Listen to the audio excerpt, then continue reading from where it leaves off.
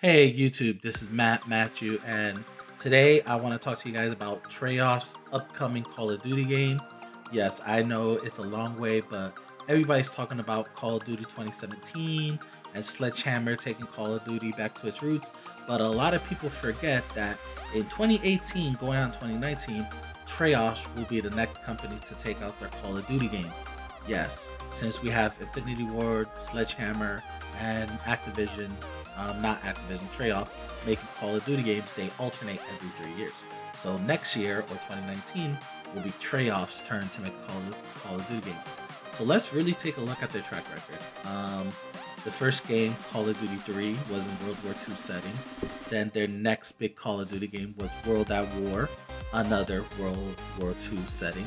Their next big one was Call of Duty Black Ops, which was a Vietnam War set like in the 60s settings. It was actually very good. Their next one was their first futuristic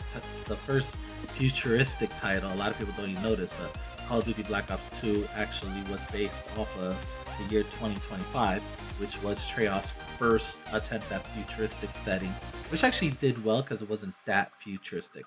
And their latest Call of Duty title was Black Ops 3, just a complete disrespect to Call of Duty in my opinion. But let's look at all these settings. World War II, Vietnam, futuristic and futuristic. There's one setting that's missing, and that's modern day setting. So I believe that Treyarch's next Call of Duty should be in modern day settings because it's the logical choice. They already done almost every single military era known except for World War One, which I doubt any franchise will do World War One after Battlefield 1, because even though Battlefield 1 is getting good reviews, you could tell that it was very hard to make a good shooting game because of the World War One, military aspects with their guns, the kill streaks, and so forth and so forth. So my opinion is that it's logical for Treyarch to do a modern day setting. One, they never done it before, so it would be a good test in the water for them. And two, honestly, the modern day settings are probably the most popular and the most successful settings. If you look at any first-person shooter game, whether it's free-to-play or AAA titles, the modern day settings and World War II settings are the most common because they are the most successful. I mean, every battlefield is pretty much almost modern day. They started on World War II, but they quickly went to modern day settings and they held it there for quite a while, and it's very successful for them.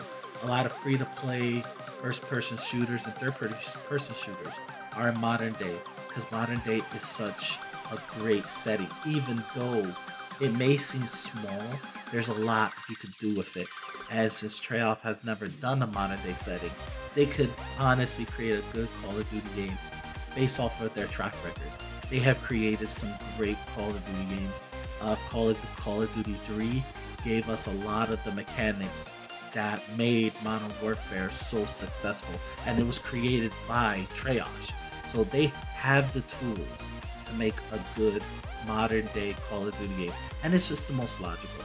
I mean, it's not logical to go to futuristic because everybody wants to get rid of the futuristic setting. That's the whole reason Sledgehammer is going back to boots on the ground. And World War II just doesn't seem logical right now because Sledgehammer is already doing a World War II style game, and they don't want to be compared to Sledgehammer's Call of Duty because it's just not gonna create good, good actually profit. It's not gonna generate money because it's gonna feel like a competition, and these three developers weren't really in competition with actually one another because it's still the same game. So the logical choice is modern day. And honestly, with the track record Treyarch's been having, with a minus of Black Ops 3, which was in my opinion just disrespectful, slap in the face to actually Call of Duty as well as the Black Ops franchise, they could do a good modern day setting. They have the good track record. They have track records of being revolutionary, and it's just overall modern day is just right now. It is gonna come back. A lot of people wanted Sledgehammer to do a modern day boots on the ground setting, and in fact, most likely we're gonna get World War II. So that just proves the fact that fans want to go back to the modern warfare era and the World War II era, because that is what's really gonna sell. So what do you guys think? Comment, like, subscribe. Please give it a thumbs up if you thoroughly enjoyed this video. And I'm seriously psyched about these next 2 years in Call of Duty. So as always, guys, be safe out there and have an awesome day.